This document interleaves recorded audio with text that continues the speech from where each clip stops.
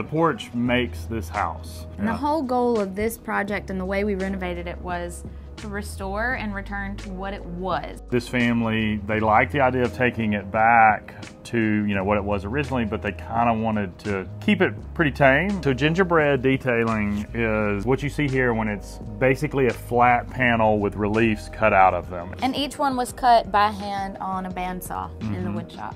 I love the way it's like paper dolls. We are tickled with the way it came out.